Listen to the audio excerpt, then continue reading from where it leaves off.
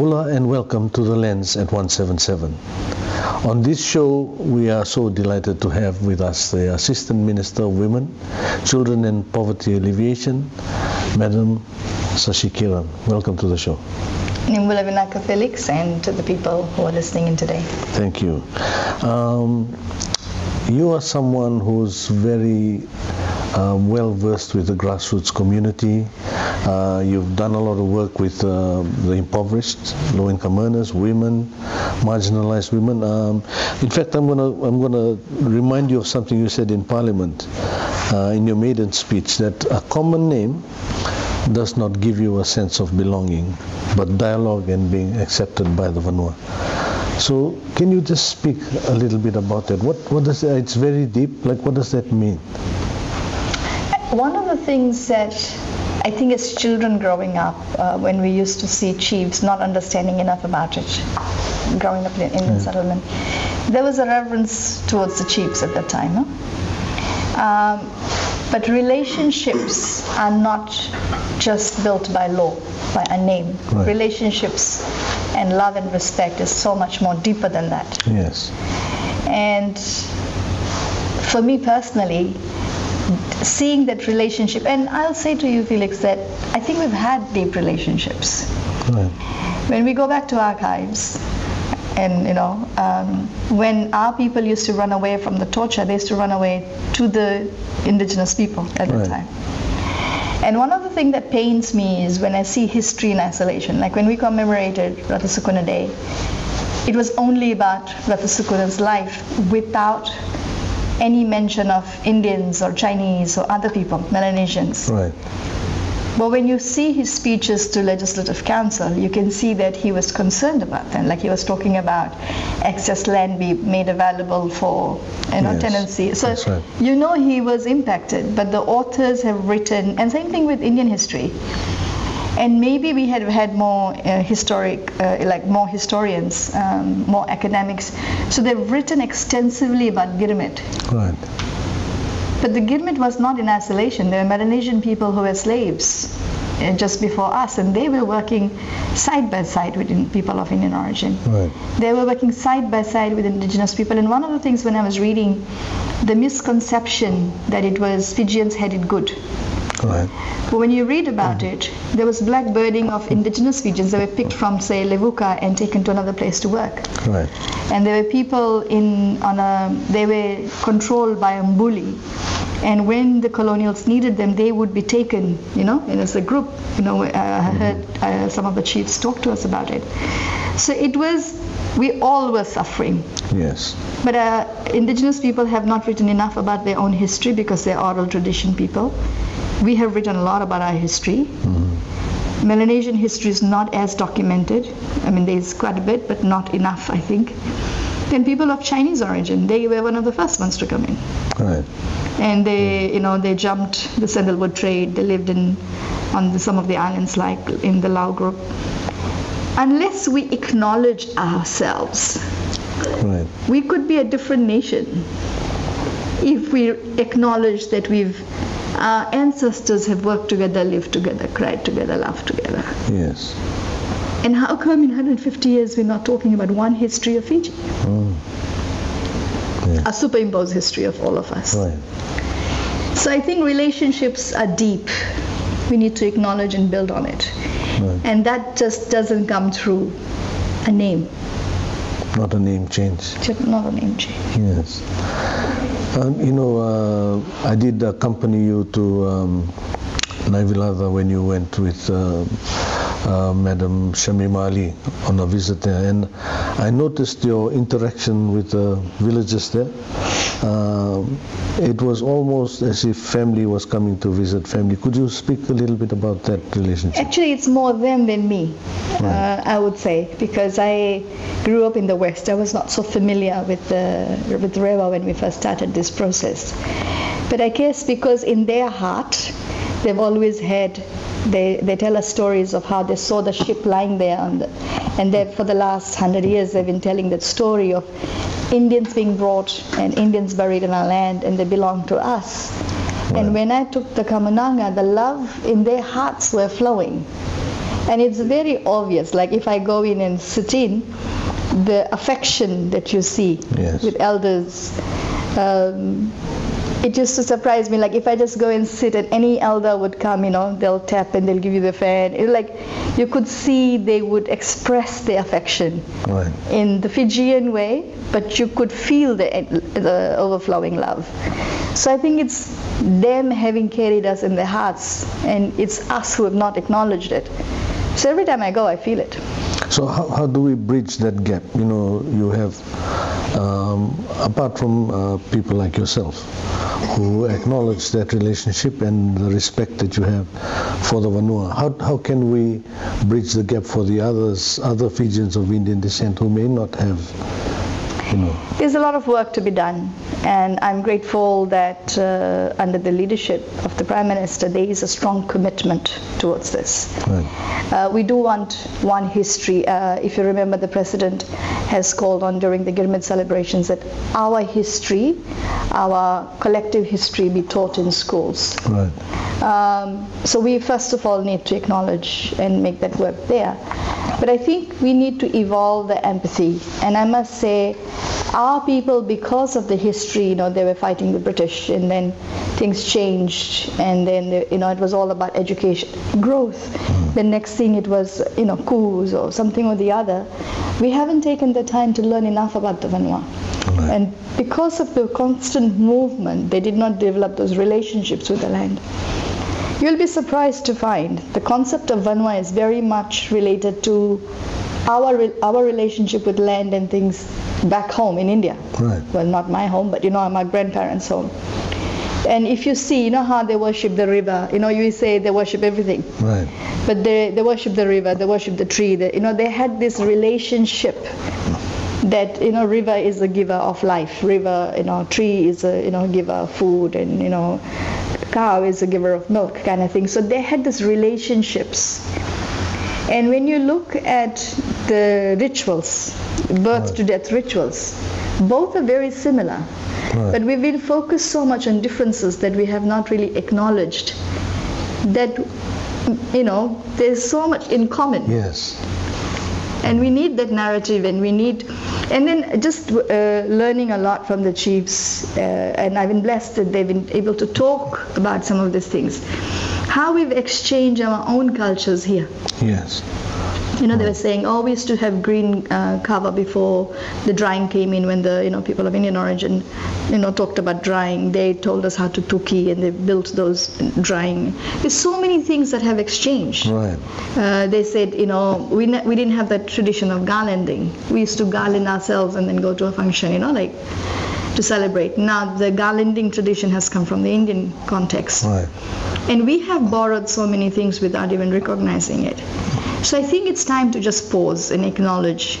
If I go to India or if I go to any other part of the world, I will not live as an Indian, like Indian from India, because my experiences here has colored me to be a Fiji Indian. Right. My whole experiences and who I am is not my roots in India. It's part of that in DNA.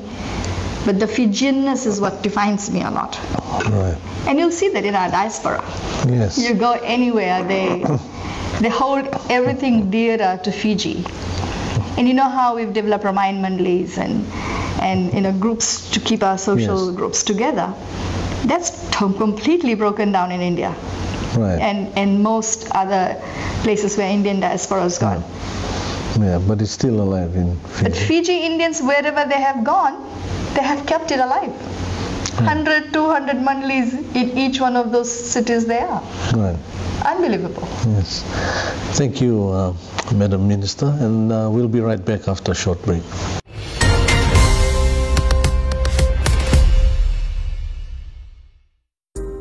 We were around when the deed was first signed. We were around when the first car engine roared. We were around when the very first was crowned. Through devastations, jubilant celebrations, and the milestones. We will continue to be around to bring you all the stories first.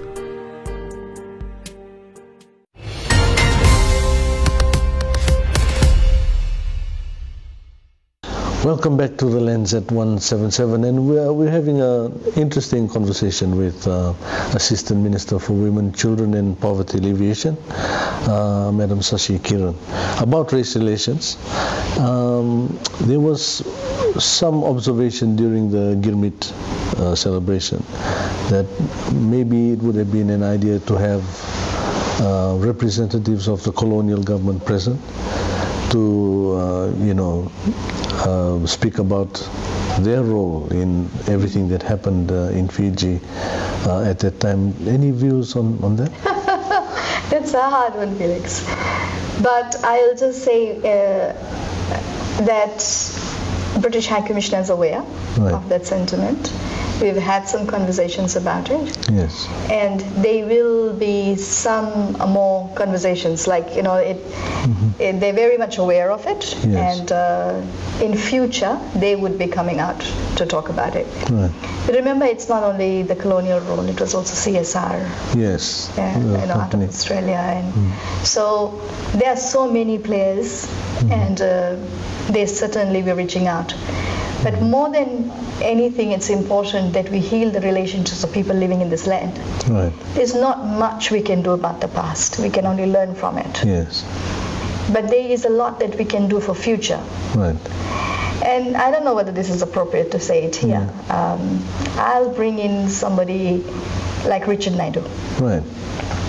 So Richard, and without his permission I'm saying this, so Richard, during 87, was an activist. Yes. Cool. He was beaten up. He was jailed. His whole family suffered. His parents suffered. He went to New Zealand. He came back. Yeah.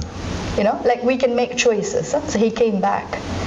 And from that time till now, while he's busy doing his, money-making thing, his running his law business, every time there's injustice, he stood up for it. Yes, he has. And you see people like Richard and people like Ratachani Mandrai, things happened at that time. They learned from it. They forgave. Whether it was Ratachani or Richard, there's no bitterness in them. Right. Many people have carried the bitterness. Yes. And some people have chosen to heal themselves and heal the nation. Right. Because 60% of our youth of this country don't remember 87. They don't remember 2000. 2000 was far worse than 87. Right. I mean, any coup was bad. Yes. But what we've done is we've carried on our narrative and we've wounded our children. The children who were born in a new, like they hadn't experienced it. But with our lived narratives, our stories, they feel wounded by the different coups. Right.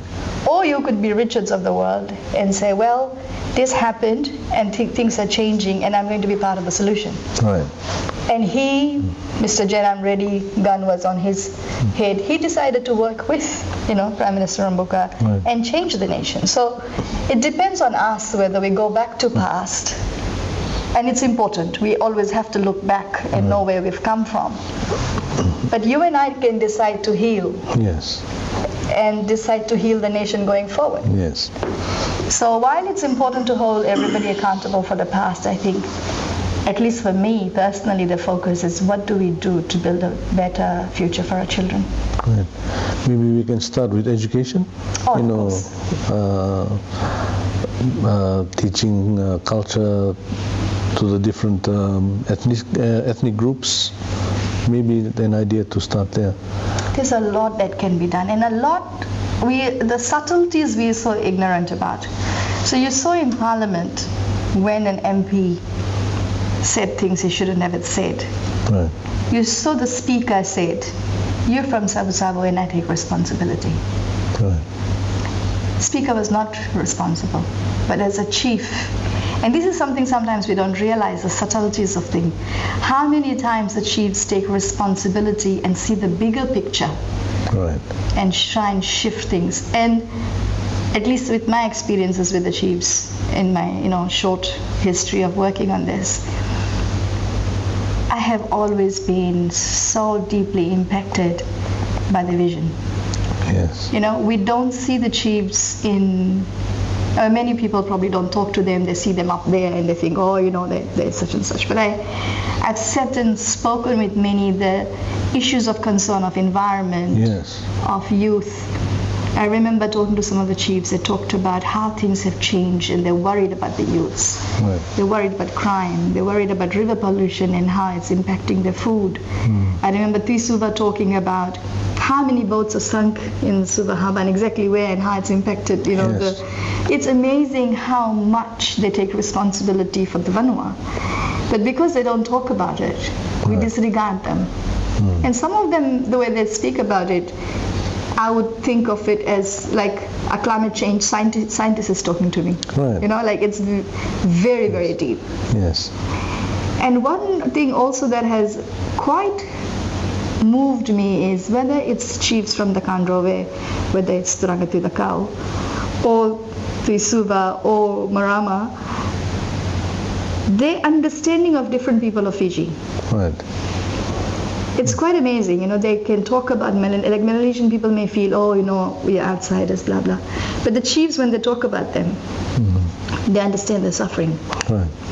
I'll tell you when Ratu Isoa, you know, Turangatui Nodo, the late Ratu Isoa, passed away and we were going for funeral. Guanamara Mbale had food separate for Indians. She'd organized it, saying, Indians may not be comfortable coming from far, eating where there's pig and, you know, beef being cooked. She had a separate table and separate food organized. Right. Their sensitivities to the people of the different ethnic groups, at least in my personal experience, has been very, very moving. Right. And I don't think we acknowledge that enough. Yes. I know they don't want to be acknowledged, they don't talk about it, but I'm just telling you my experience. Yes. Has had a huge impact, and I think for me personally, I need to learn so much more. Right. You know, the culture, the nuances, Yes. and how they have kept us together. Right. We've had some very challenging times, but you know, for me, it's easy to judge what you did at a particular time without knowing your realities. Right. Yes. You know, if you remember the interview with the late Turangatui Nodo, he was asked in one of the interviews, were you there in Parliament in 2000? And he said, yes, my people were there. And, you know, as a chief, I went there and I was there. And then the question to him was, so how did you accept these people who were, like when we took our Kamalanga to Tinodo? And he said, but this is an old story. You know, these were our people from before and these are buried in our land. So they're different context of emotions.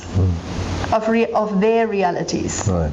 So we are their people from a particular history, but if their current people are in a particular space, they will be there. Yes. And I think you need to open your heart and your mind to a different realm to understand that. Yes. Very interesting. We'll now move on to issues facing children. And it's interesting you mentioned the chiefs do discuss social issues affecting the people, and this one has to do with something you said about how youths were eating bread with glue, and you know it's become a real crisis with glue sniffing, now eating and drinking hand sanitizer and stuff like that. So you know, we know what the issues are. How are we going to address these issues? I think, like with Palm, moving parents, children, broken families, there's so many things to worry about that it's just not easy. Right. Having said that, there is a multi-stakeholder meeting going on where we're trying to see how do we rehabilitate these children. We're working on, you must have heard Minister for Youth talk about a rehabilitation center, yes, a drug rehab center. So we're working on how do we quickly try and get the children, at least the ones we know on the streets, off the drugs, but also give them something to fill their soul, because I think when you have a hole in your soul, you know, like when you are crying out for something, people reach out to the peers, and if the peers take them in the wrong directions, that's where they go. And there's a lot of talks about importance of family meetings, importance of how do we emotionally support our children. to become the people they could become. Okay. We'll speak more about this when we return from a short break.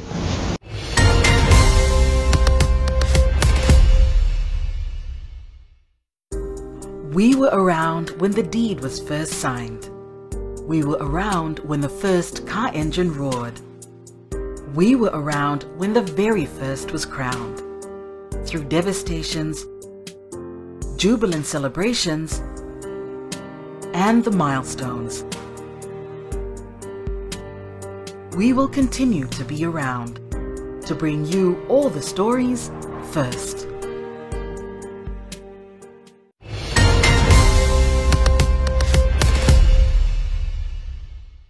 Welcome back to the show. I'm here having a conversation with Assistant Minister for Women, Children and Poverty Alleviation, Madam Sashi Kiran, and we've had some interesting discussion about children and how they are facing a lot of issues with glue and alcohol and all that sort of abuse. And now we'll move into another area, the National Action Plan against violence against women. Everyone knows what the issue is, you know how bad it is, domestic violence, child abuse. So the action plan, we know, when are we going to see it rolled out, actually rolled out? Okay. When are we going to see something happen on the ground? Well, it's being rolled out. There are already some milestones, and you'll see that at least the 4 ministries have got budgets, specific budgets, Ministry of Education, Ministry of Youth, Social Affairs. So it's very much part of everybody's work plan. Come, hit this budget. And you will see that it is a very integrated plan. So it's a whole of government approach. Yes. So in the next 6 months, you will start seeing movements. Having said that, while the government is taking a whole of government approach, I will welcome a whole of society approach. I mean, how in a village you can see a woman being beaten to death, and 10 of us are standing there and we don't stop them because we say that's a personal business. Violence cannot be anybody's personal business. We're losing our children, our mothers, our daughters, and then the violence seen by the children, So it has to be a whole of society approach. If somebody hits somebody, there's somebody watching. So each one of us can take responsibility or remove the man, from that space and say, well, it's time to calm down and maybe we can talk about this. But you and I, all of us have to take this responsibility, because government, through policies, through budgets, through, their action plan can do only enough. But you and I are in the communities at night when people are drinking, when people are beating, Yes. So don't be a bystander, basically. Don't be a bystander, and don't only wait for government to do it. Government will do it. But each one of us has responsibility. I think about this, Felix. I was quite shocked when UNICEF said 60% of our children go through, boy child, goes through extreme violence. 60%. That means 6 out of 10 children, if they go through extreme violence and they are not healed, then that anger, when you are bullied, you end up bullying somebody else. So we need to think through how we're treating our children. What are they exposed to? If our children are exposed to pornography, that's what they're going to trial on others, and we see, increase in child sexual abuse. If our children are going to be seeing violence, that's what they dish out. And we're creating this whole cycle. So how we treat our children and how do we play out at home is reflected in what society we live in. And that society is you and me, each one of us. So changing how we want to build society of kindness, of empathy, is something I'm hoping that all of us can work towards. It's interesting you speak about pornography and exposure to pornography, but there's no actual study being done, well, none that we are aware of, in Fiji on the extent that children do view it, how they may be influenced by it, Is this something that the ministry might Actually, be there looking are some studies. I can't quote you right now on top of my head, Right. but there are studies done on the use and of availability in the communities. Right. And I've heard ad hoc stories of how men in communities or community halls watch it with children. Right. And I'm talking about 5-10 years ago. When we in the communities, we hear these sorts of things. So that's what I'm saying. Each one of us has to take responsibility. Yes. And how many things you're going to control? Okay, let's shut down porn sites. Let's shut down glue. Right. Then they're going to find methylated spirit. Then they're going to find, Suki. Then they're going to keep finding things. So we can keep shutting down, and we will regulate all these things. Right. But there has to be a lot more at home in terms of values, in terms of discipline, in terms of Right. directing ourselves to constructive things. I think, we all know empty minds, breeds evil. I think we need to encourage more sporting activities, more, gardening, Yes. creative activities, which we're working with street kids. How do we engage people so they feel valued? Right. How do we, make sure that they're creative with their time and their energy so they don't have time for all this? Right. And again, it's the whole of society approach. It's leadership at every level that needs to take But responsibility. starting from the home. It has to be from home. Has to be from home. Rodney and I, my colleague, the cameraman, we were out at Thurston Gardens not long ago with a gentleman who's doing some work with homeless young boys. And what struck us is quite a number of them want to go back to school. They want to, but they can't see a pathway for them to go back to school. Some of them don't want to go home for whatever reason, or maybe they can't go home. What work is being done in that space? So with street kids, this multi-stakeholders are working with them to try and figure out rehab, and then depending on what they're interested in. There is school available to absorb them in education if they're interested. Right. If they're not interested, then Ministry of Youth is working on skills training Right. and finding a pathway for jobs. Right. So that is definitely work being undertaken right now, and you'll see some outcomes, or we'll be able to come back with you with some concrete timelines in the next few weeks. Okay. Possibly maybe my last question. Has there been a survey done of people living on the streets? Is that data available to us? Yes.